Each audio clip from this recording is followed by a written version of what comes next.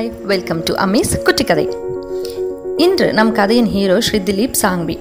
அவர் தொழிலை வெறும் 10,000 கடனுடன் தொடங்கியவர். அவரது சிறந்த சிந்தனையால் மேலும் முன்னேறினார். அவர் இந்தியாவின் நம்பர் 1 மற்றும் உலகின் 5வது பெரிய மருந்து தயாரிப்பாளரான சன் ஃபார்மாவை உருவாக்கினார். அவர் வாழ்க்கையில் ஒரு மந்திரத்தை கொண்டவர். அதாவது, ஒரு புயல் எந்த நேரத்திலும் வரக்கூடும், ஒரு நபர் அதை சமாளிக்க தயாராக இருக்க வேண்டும் என்பதில். திலீப் சாங்வி குஜராத்தின் அம்ரேலி என்ற சிறிய மாவட்டத்தில் ஒரு குஜராத்தி குடும்பத்தில் 1955 அக்டோபர் 1 பிறந்தார். அவர் தந்தை கொல்கட்டாவில் மெடிசின் ஹோல்சேல் டிஸ்ட்ரிபியூட்டர். இவர் வாசிப்பதிலும் எழுதுவதிலும் மிகவும் புத்திசாலி. திலீப் சாங்வி ஜே அஜ்மீரா ஹைஸ்கூலில் படித்தார். பின்னர் கல்கத்தா பல்கலைக்கழகத்தின் கீழ் பவானிபூர் எஜுகேஷன் சொசைட்டி காலேஜில் பேச்சுலர்ஸ் படிப்பை முடித்தார். பட்டப்படிப்பின் போது தனது தந்தையின் பணியில் அவருக்கு உதவினார். படிப்புக்கு பிறகு சிறிது காலம் தனது தந்தையுடன் பணிபுரிந்தார்.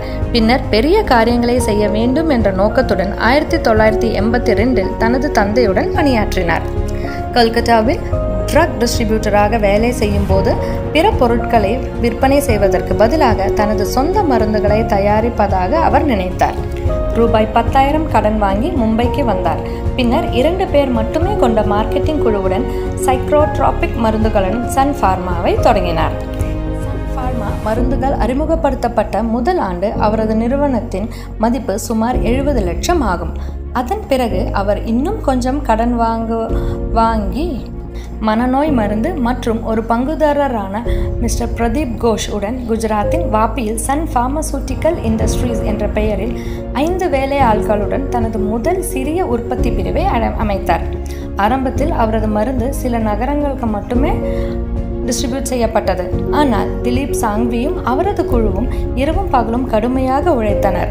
4 ஆண்டுகளுக்குள் அவர் தனது தயாரிப்புகளை நாடு முழுவதும் விற்பனை செய்ய தொடங்கினார். மல்டிநேஷனல் கம்பெனியான சிப்லா மற்றும் ரான்பாக்சி போன்ற நிறுவனங்களால் இந்திய மருந்து தொழில் பெரும்பாலான காப்புரிமைகள் மற்றும் அதிக அளவு மருந்துகளை ஏகபோகப்படுத்திய போது அந்த நேரத்தில் அவர் தன் தொழிலை அதிக கவனம் செலுத்தினார். இதன் காரணமாக சில ஆண்டுகளில் தங்கள் நிறுவனம் விரைவாகவும் வளர்ந்தது. திலீப் சாங்வி அண்டைய நாடுகளுக்கு மருந்துகளை ஏற்றுமதி செய்ய தொடங்கினார். இது அவரது வளர்ச்சியில் ஒரு மைல்கல் என நிரூபித்தார். 1991 அவர் தனது நிறுவனத்திற்காக ஒரு ஆராய்ச்சி மையத்தை அமைத்தார். பின்பு 1994 அதை வெளியிட்டார்.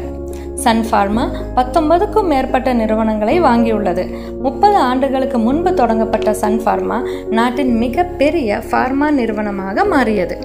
2014 அவருடைய நெட்வொர்த் வேல்யூ $17.2 பில்லியனாக உயர்ந்தது. இவருக்கு 2015 NDTV Indian of the year award மற்றும் 2016 பத்மஸ்ரீ அவார்டு மற்றும் business leader of the year என்ற டைட்டிலும் கிடைத்தது. விடாமுயற்சியும் தன்னம்பிக்கையும் இவருடைய வெற்றிக்கு காரணமாகும். இந்த வெற்றிகரமான வாழ்க்கை கதை அனைவருக்கும் ஒரு தூண்டுதலாக இந்த வீடியோ இருக்கட்டும். தேங்க்ஸ் ஃபார் வாட்சிங் அமீஸ் குட்டி கதை. இந்த வீடியோ உங்களுக்கு பிடிச்சிருந்தா கமெண்ட் பண்ணுங்கள், லைக் பண்ணுங்கள், ஷேர் பண்ணுங்கள், சப்ஸ்கிரைப் பண்ணுங்கள். மறக்காமல் பெல் ஐக்கானை கிளிக் பண்ணுங்கள்.